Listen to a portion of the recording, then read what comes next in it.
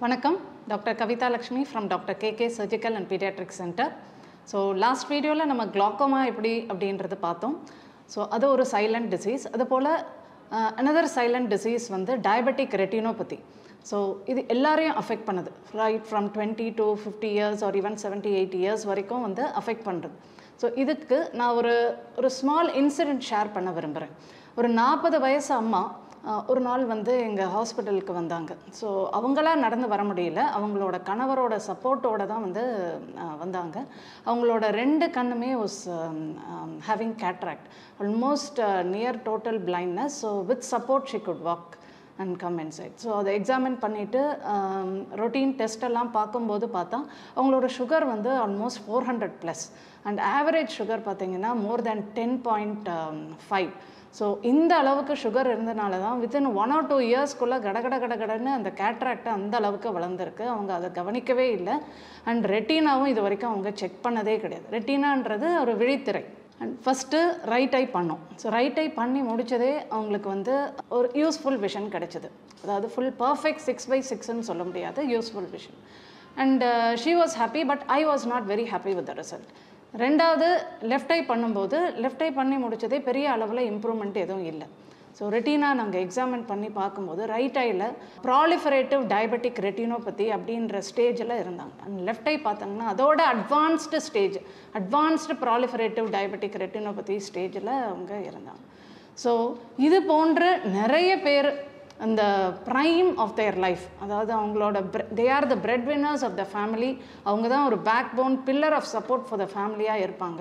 So அந்த வயது productive age குரூப்பில் இந்த டயபெட்டிஸ் அவங்கள தாக்குது. டயபெட்டிஸ் வந்து ஒரு டிசீஸ் அப்படின்னு சொல்ல முடியாது. It is just a metabolic disorder. அது வந்து இன்சுலின் வந்து இனஃபாக செக்ரேட் ஆகலை, அதனால் வந்து சில ப்ராப்ளம்ஸ் வருது. அது ஒரு டிசீஸாக மாற்றுறது வந்து நம்மளோட poor control and poor management தான். ஸோ அதனால் என்ன ஆகுது, நிறைய காம்ப்ளிகேஷன்ஸ், முக்கியமாக கண், சிறுநீரகம் அதாவது கிட்னி அண்ட் பாதம், அதே போல் ஹார்ட், அந்த மாதிரியான காம்ப்ளிகேஷன்ஸ் வந்து ஜாஸ்தி வருது. இந்தியா இதுலேயும் வந்து 2வது இடத்த பிடிச்சிருக்கு. So almost it is a diabetic capital of the world. 77 million people are affected by diabetes in India. So இவ்வளோ huge share of diabetic population நம்ம ஊரில் இருக்குது. ஸோ இது டயபெட்டிஸ் வந்து அந்த காம்ப்ளிகேஷன்ஸ் அப்படின்னு பார்த்தீங்கன்னா ஒரு 30% R affected by these complications. So 30%னா 100 பேர் அஃபெக்ட் ஆகிருக்காங்க டயபெட்டிஸ்னால் 20லேருந்து 30 பேருக்கு வந்து ஏதாவது ஃபார்மில் இந்த காம்ப்ளிகேஷன்ஸ் வருது. ஸோ அதனால் அவங்க லைஃப் அஃபெக்ட் ஆகுது. It's a huge public health Burton for our country. So Tamil Nadu அப்படின்னு எடுத்துக்கிட்டிங்கன்னா தமிழ்நாடு, கேரளா, இந்த சதர்ன் ஸ்டேட்ஸ், கொஞ்சம் நார்த்துக்கு போனீங்கன்னா பஞ்சாப், டெல்லியிலலாம் வந்து very high incidence of diabetes இருக்குன்னு ஸ்டடி வந்து சொல்லியிருக்கு. அது பார்த்தீங்கன்னா for every 10 adults 1 person is diabetic, which is really a very disturbing news for us. So இந்த டயபெட்டிக் ரெட்டினோபதி பற்றி தான் இன்றைக்கி நான் உங்களுக்கு சொல்ல விரும்புகிறேன். டயபெட்டிக் ரெட்டினோபதி அப்படின்றது வந்து ஐயை அஃபெக்ட் பண்ணுச்சுன்னா, அதாவது விழித்திரையை அஃபெக்ட் பண்ணுச்சுன்னா it is called diabetic retinopathy. முன்பே சொன்னது போல் ஐ வந்து கேமரா அண்ட் அதோட ஃபிலிம் அதான் நம்ம வந்து ரெட்டினா அப்படின்றது சொல்கிறோம். ஸோ எப்படி அது அஃபெக்ட் பண்ணுதுன்னு பார்ப்போம். ஸோ ஃபஸ்ட்டு வந்து பார்த்திங்கன்னா it affects the tiny blood vessels of the I. So அதனால தான் ஐ, kidney and feet R the worst affected. So tiny blood வெசல்ஸை கேப்பிலரிஸ்ன்னு சொல்லுவோம். ஸோ அதில் ஃபஸ்ட்டு இனிஷியலாக ஒரு பல்ஜ் ஏற்படும், அதாவது ஒரு வீக்கம். அது தவிர உங்களுக்கு அந்த பல்ஜில் இருந்து நிறைய ஃப்ளூயிட், ப்ரோட்டீன் அண்ட் ஃபேட் எல்லாம் போய் அந்த ரெட்டினா மேலே டெபாசிட்ஸ் ஆகும். இது கரெக்டாக நம்ம பார்க்குற பகுதி, அதாவது மேக்குலான்னு சொல்லுவோம், சென்ட்ரல் விஷுவல் ஏரியாவில் சேர்ந்ததுன்னா நம்ம விஷனை ரொம்ப டிஸ்டர்ப் பண்ணும். இது மாட்ரேட் ஸ்டேஜ்லேயும் வரும், வெரி அட்வான்ஸ் ஸ்டேஜ்லேயும் வரும். இதை டயபெட்டிக் மேக்குலர் எடிமான்னு சொல்லுவோம். ஸோ இப்போ கவனிக்காமல் விட்டோம்னா more and more blood vessels they get affected, they get blocked, அடைப்பு ஏற்பட்டு ரெட்டினாக்கு தேவையான ஆக்சிஜன், அதுக்கு தேவையான நரிஷ்மெண்ட் போய் கிடைக்கவே கிடைக்காது. அப்போ என்ன ஆகுது, ரெட்டினா வில் சென்ட் சிக்னல்ஸ், எனக்கு இன்னும் ஆக்சிஜன் வேணும், எனக்கு தேவை, எனக்கு நரிஷ்மெண்ட் வேணும்னு சொல்லி சிக்னல் அனுப்பும்போது new blood vessels will start sprouting. So அதாவது உள்ள நிறைய வளர ஆரம்பிக்கும்.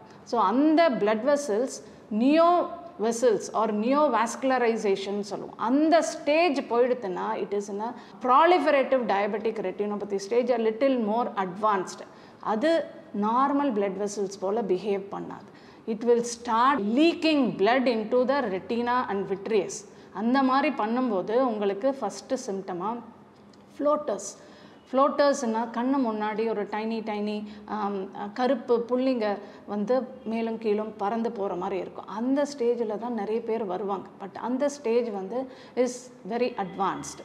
ஏன்னா already blood has leaked in to the vitreous. So இதுக்கு அடுத்த ஸ்டேஜ்னு பார்த்தீங்கன்னா ஸ்காரிங்னா ஒரு தழும்பு ஏற்படும். இது அப்படியே சுருங்கி அந்த ரெட்டினாவை விழித்திரையை வந்து டிட்டாச் பண்ணி ரெட்டினல் டிட்டாச்மெண்ட்டாக வந்து மாறுது. ஸோ இது போல் மாறும்போது advanced stage and permanent visual loss வந்து உங்களுக்கு ஏற்படுது. இந்த ஸ்டேஜில் தான் வந்து அவங்களோட லெஃப்ட் ஐ இருந்தது அண்ட் ரைட் ஐ வந்து ப்ராலிஃபரேட்டிவ் ஸ்டேஜில் இருந்தது. ஸோ இந்த ஸ்டேஜில் இருக்கும்போது அவங்களுக்கு இன்ஜெக்ஷன்ஸ், இன்ட்ராவிட்ரியல் இன்ஜெக்ஷன் சொல்லுவோம், anti-VEGF இன்ஜெக்ஷன்ஸ் கொடுக்கலாம். மல்டிபிள் டோசஸ் தேவைப்படும். இந்த இன்ஜெக்ஷன்ஸ் எல்லாம் ரொம்ப costly injections.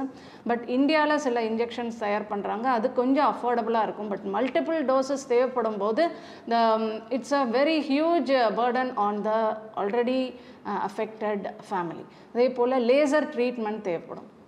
Laser treatment mild stage, moderate ஸ்டேஜில் வந்து மினிமல் லேசர். பட் இந்த அட்வான்ஸ் ஸ்டேஜ் போகும்போது உங்களுக்கு ஹெவி லேசர்ஸு, ரிப்பீட்டட் லேசர்ஸு தேவைப்படும். So and permanent vision loss கூட சில இடத்துல நடக்கும். அந்த ஸ்டேஜ் போகும்போது ரெட்டினல் சர்ஜரி, விட்ரெக்டமி பண்ணி அதை வந்து சிலிக்கன் ஆயில் போட்டு அதுக்கப்புறம் சிலிக்கன் ஆயிலை ரிமூவ் பண்ணி அந்த மாதிரியான ஸ்டேஜஸ் எல்லாம் போகும்போது விஷனை நம்ம கேரண்டி பண்ணவே முடியாது. So last vision will be loss for ever. So எல்லா டயபெட்டிக் பேஷண்ட்ஸும் இந்த மாதிரியான காம்ப்ளிகேஷன்ஸு போகணும் அப்படின்றது அண்டர்கோ பண்ணணுன்ற அவசியம் கிடையவே கிடையாது. ஸோ எப்படி இந்த காம்ப்ளிகேஷன்ஸை தடுக்கலாம் அப்படின்னா they have to strictly follow the rules. ABCDE. That is, A stands for நம்மளுடைய average blood glucose, that is HbA1cன்னு சொல்கிறோம். அதை எப்பயுமே 7க்கு கீழே, 6.5னா ரொம்பவே நல்லது, 7க்கு கீழே மெயின்டைன் பண்ணணும்னு வைக்கணும். BP should also be under control. Diabetic patient பிபியும் கண்ட்ரோலாக வச்சுக்கணும். C stands for cholesterol. இந்த cholesterol levels will also be very low. And D stands for diet. Diet வந்து ரொம்ப ரொம்ப இம்பார்ட்டண்ட். அது கரெக்டாக வந்து low carbohydrate diet and protein rich டயட்டாக நீங்கள் எவ்ரிடே ரொட்டீனாக அதை மாற்றிக்கிறது ரொம்பவே நல்லது. And E stands for exercise. brisk walking, பெரிய அளவில் பெரிய எக்ஸசைஸு ஜிம்முக்கு போய் பண்ணணும் அந்த மாதிரியான ஹெவி எக்ஸசைஸ்லாம் பண்ண வேணாம். Just brisk walking 30 minutes at least 5 days in a week. So இந்த மாதிரி நீங்கள் வந்து உங்களுடைய ஹெல்த்தி லைஃப் ஸ்டைலை மாற்றிக்கிட்டிங்கன்னா it will be very very good for you. In the long run you can live very happily with diabetes without being affected by any of these complications. So இப்போ diabetes detect ஆகிடுது வந்துடுது அப்படின்னு எப்போ உங்களுக்கு தெரியுதோ உடனே ஒரு ஐ எக்ஸாமினேஷன் பார்க்கணும். அப்போ ரெட்டினோபதி இருக்கா இல்லையான்னு தெரிஞ்சுக்கலாம். ரெட்டினோபதி இருந்ததுன்னா it needs more frequent visits as recommended by your eye doctor. If there is no retinopathy, then yearly examination is advised. So please kindly follow and prevent these kinds of deadly complications. Thank you very much.